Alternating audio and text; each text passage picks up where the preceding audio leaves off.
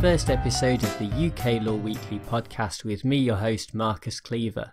Now, seeing as this is the inaugural episode, I thought it would be best to start with an introduction to who I am and also what to expect from this podcast in the forthcoming weeks.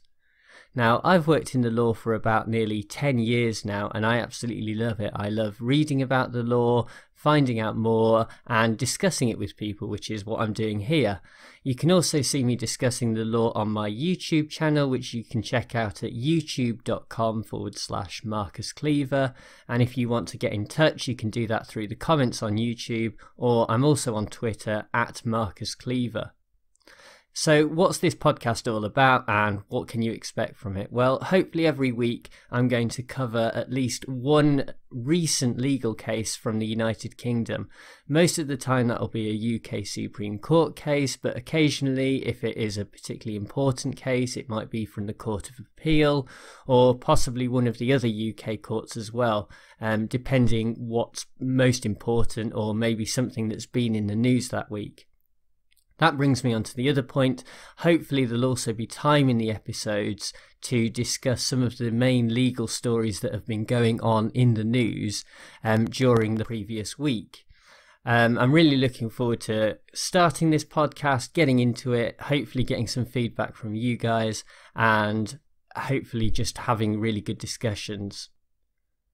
There's also something else that I'd like to do in the forthcoming weeks, and that's to do occasional bonus podcasts which look at some of the older cases that are part of the UK legal system but are particularly important. So to give you an example, I've hopefully got a recording coming up of Carlisle and Carbolic Smokeball Company where I discuss some of the facts of the case, which probably most of you already know anyway, but trying to take a bit of a different look at it and consider it from a different perspective, and hopefully if you are a law student to offer some advice about how to approach the case. So let's get started with this week's case, which if you've seen the title of the podcast episode, you will know is In the Matter of D, a Child, which has the case reference 2016 UKSC 34, and the decision was actually handed down about a month ago on the 22nd of June 2016 before 5 judges in the Supreme Court. Now, D, the child in the case, was born in 2006, so he's about 10 years old right now, and he was born to Romanian parents, but those parents met in this country where they were both working. Now, D was actually born in Romania, but after he was born, the parents moved back to the United Kingdom, and unfortunately in 2007, about a year after D's birth, the parents split up. The father eventually moved back to Romania on a full-time basis, but he has kept in contact with the child, and from about 2007 he actually proceeded with not only divorce but also custody hearings in Romania. During these proceedings there was a lot of toing and froing between the different legal systems, but eventually the Romanian court came to a decision and said that the boy D should live with his father in Romania. Now, the next step for the father was to get this judgment upheld within the English legal system, and he did that from February 2014. Now, proceedings like these are governed by something called the Brussels II regulation, and in July 2014, so a few months after the father started proceedings in England, a High Court judge refused the father's application on the basis of Article 23b of the Brussels II regulation. Now, Article 23b says that a judgment will not be recognised if it was given except in a case of urgency without the child having been given an opportunity to be heard in violation of fundamental principles of procedure of the member state in which recognition was sought. Basically what it's saying here is that D himself should have been asked what he wanted to do and wasn't consulted at all. The proceedings were essentially just between the father and the Romanian court system without asking what the boy wanted. And this is an idea that we'll come back to later, not only within the context of the Brussels II regulation, but also how important is that within the English legal system as well, and how is that to be recognised? Now, after the High Court's decision, things moved pretty quickly. It got appealed to the Court of Appeal, which upheld the High Court's judgment, and then the father tried to go a step further to the Supreme Court, and this is the case that we have before us now. However, the thing to note is that before the Supreme Court could actually make a decision in this case, there was a preliminary question that had to be answered about whether the Supreme Court actually had jurisdiction in the first place to respond to the claim. Now, this might seem a little bit odd because obviously the UK Supreme Court is the highest court in the land, so why would it not have jurisdiction? And in the judgment, this came down to Section 40, subsection 6 of the Constitutional Reform Act 2005. And under this subsection, appeals to the Supreme Court are subject to provision under any other enactment restricting such an appeal.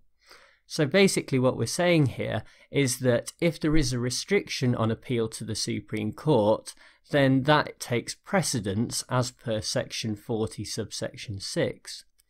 So this applies within the context of the Brussels II regulation because with it involving family law and in particular affecting a child's welfare potentially, it's important that appeals and legal cases do not drag on for too long because that can have a negative influence on the child.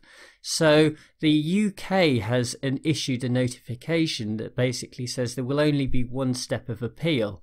So the cases are heard within the High Court and these can be appealed to the Court of Appeal, but won't go any step further on the basis that it's in the interest of the child to have a resolution as quickly as possible.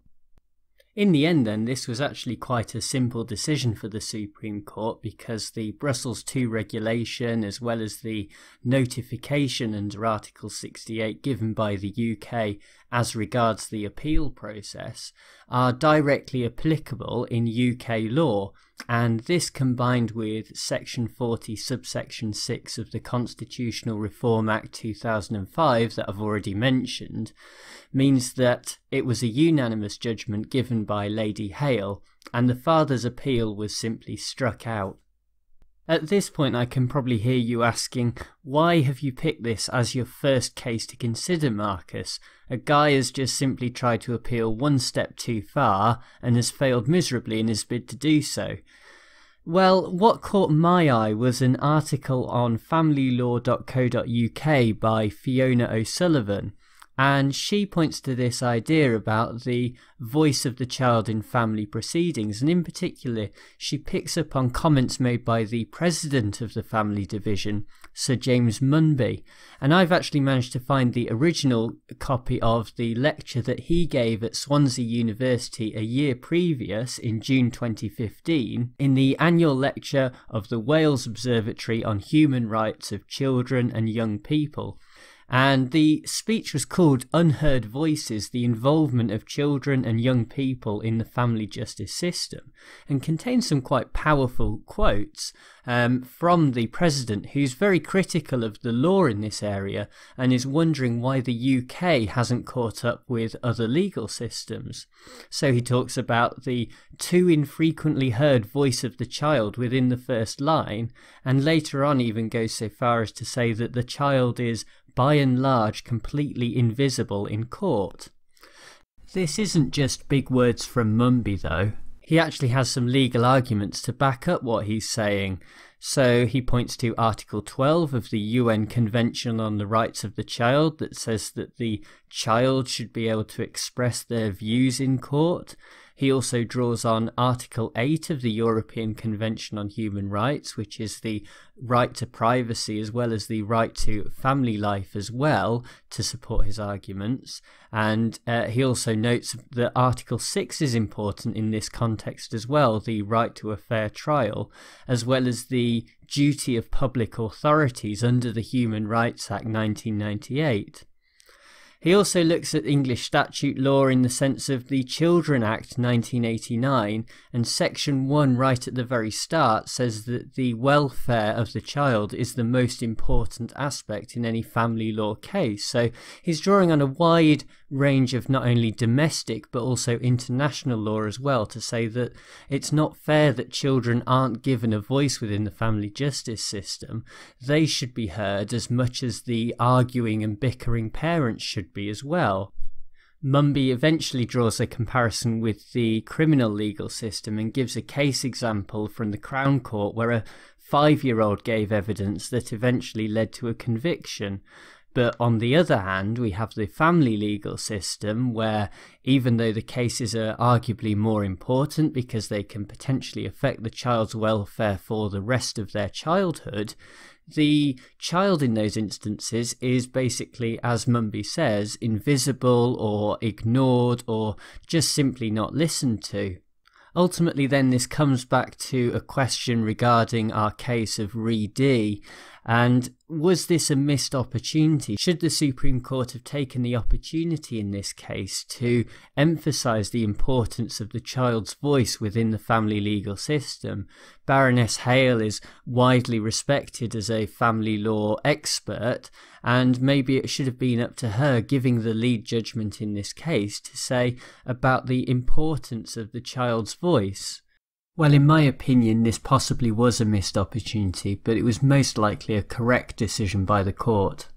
It was correct in the sense that providing a strict interpretation of the Brussels II regulation prevented an extended appeal from the father and didn't allow for the case to drag on, which is the entire point of the UK notification under Article 68 anyway. Furthermore, any comments on the child's voice within this context would simply have been obiter as well. Nevertheless, this is not a problem to be ignored. Sir James Mumby gave his speech in Swansea in June 2015, but this has long been a problem that has dogged the legal system in this country, and in many respects the UK is playing catch-up with a lot of other more developed countries.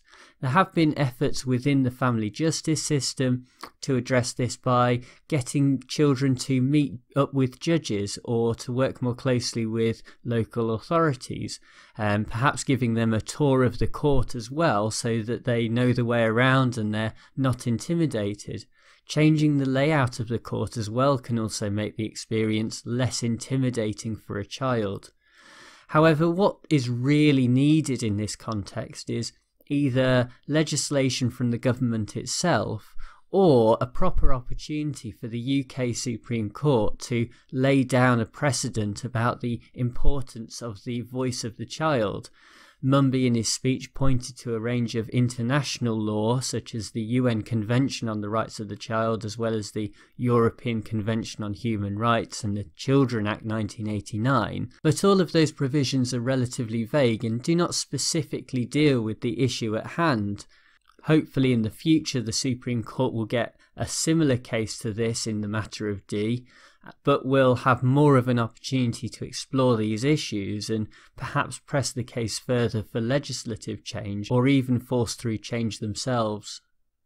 Well, that just about wraps us up for episode 1 of the UK Law Weekly podcast. I hope you've enjoyed it. I've certainly had a lot of fun putting it all together. Please do subscribe via iTunes or whichever podcast app that you use to make sure that you get new episodes as soon as they come out. And if you did enjoy it, then also please leave a review on iTunes because it helps the podcast get discovered. I look forward to discussing more case law with you next time, but for now, goodbye and thanks for listening.